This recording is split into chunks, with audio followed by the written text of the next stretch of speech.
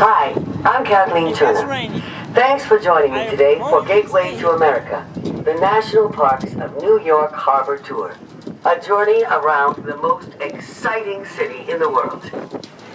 We're now on the East River between Lower Manhattan and on the left, the borough of Brooklyn.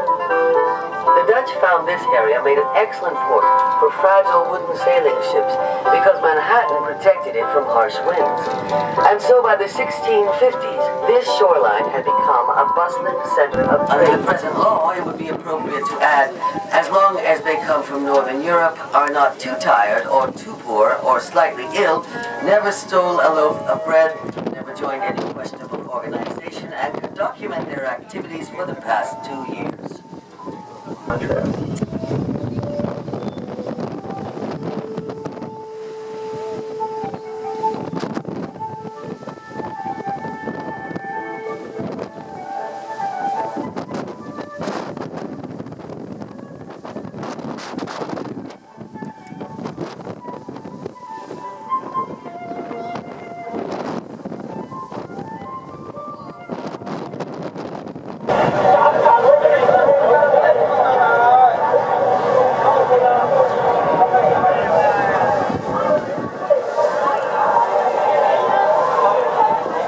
Chinatown has one of the fastest growing immigrant populations today, with people coming not only from Mandarin and Cantonese speaking parts of China and in all of America.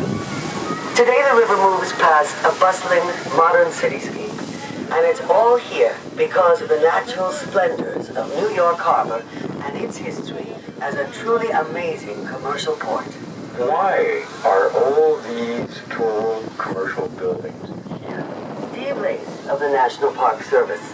Why are they right tucked so closely together down here at the southern tip of Manhattan Island, wedged in between the East River and the Hudson River?